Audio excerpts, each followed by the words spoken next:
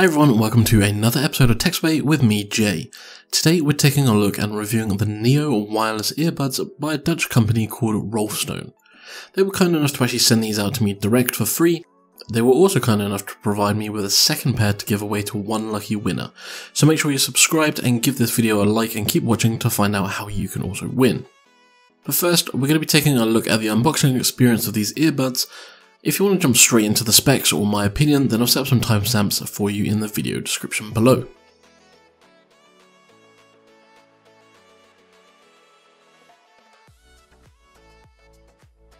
When opening the packaging, you'll immediately notice that it stays closed using magnets, which looks and feels pretty good. You're then presented with some clear, simple instructions on how to use them, a box with a micro USB cable, and different sized earbuds and a manual in English and Dutch. Then of course in the middle you've got the Neo earbuds themselves hidden in a small but elegant protective carry case / charging station. Now on the website, Rolfstone do claim that the Neo earbuds can be used up to 6 hours of continuous use and up to 24 hours when using the charging case. In my experience, I've actually found that their claims were pretty much spot on, as I used the earbuds for approximately 5 hours and 40 minutes continuously before they needed charging again in the case. Now the case itself takes a full 60 minutes to charge up from flat, and the actual earbuds themselves take 50 minutes to fully charge inside the charging case. Now the Neo earbuds come with Bluetooth 5.0, which should give you a range of approximately up to 15 meters, and I should also point out that they are both rain and sweat resistant, so that meaning if you go into the gym or you get caught in the rain, you don't have to worry, and they are also certified IP64. In terms of the design, here is the charging case up and close, and you can see that it is indeed really small, and whilst that means Rolfstone may have had to sacrifice some of their battery size when compared to some of their competitors, the impact to their daily use is minimal. Now the Neo earbuds themselves are also small when wearing them. They're very discreet when worn, but at the same time they still look stylish and feel comfortable in the ear. Now they do include different size earbuds in the accessories, which means you should be able to find the correct and most comfortable size for you, whilst giving you a perfect seal for passive noise cancellation.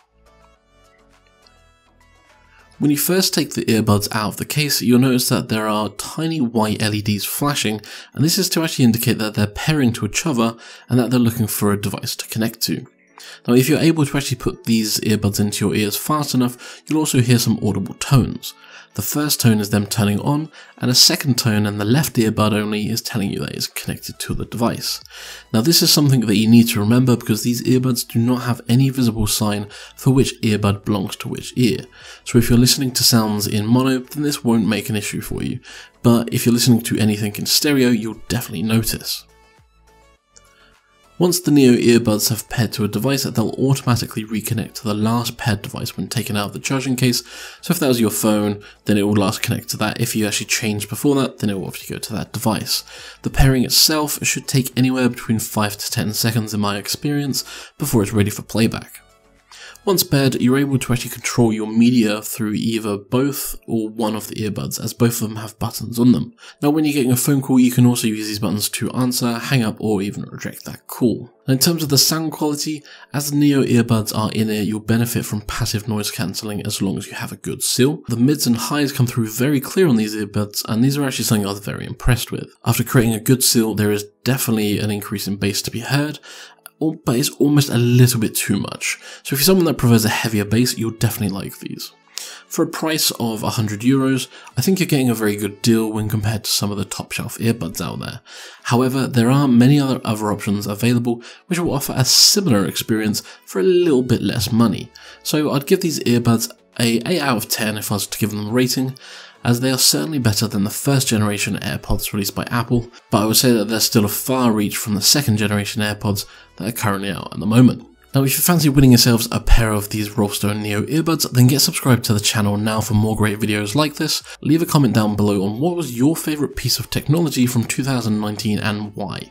A winner will be picked at random from those comments on Saturday the 11th of January.